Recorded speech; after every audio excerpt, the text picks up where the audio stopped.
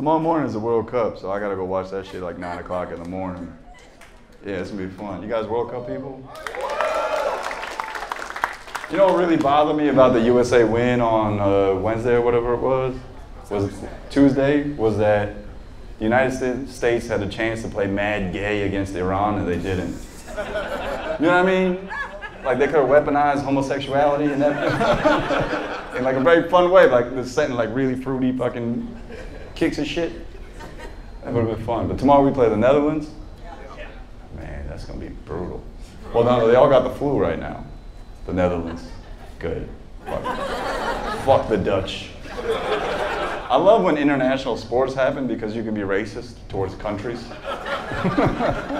Like, if you, not here because you guys are all soft, but if you went to like a bar with a bunch of real Americans, you get fucking trash and just shit on other countries. It's so much fucking fun.